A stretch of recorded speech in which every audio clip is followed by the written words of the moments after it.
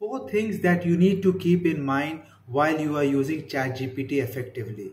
Suppose here you want to write an email copy for your YouTube course. First, you need to set up the context.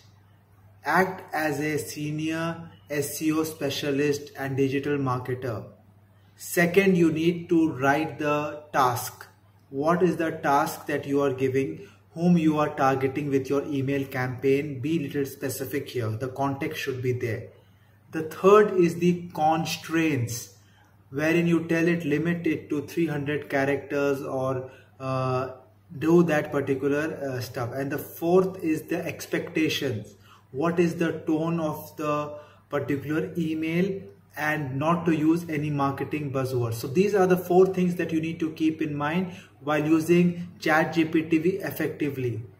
For more, join our AI community at the link below.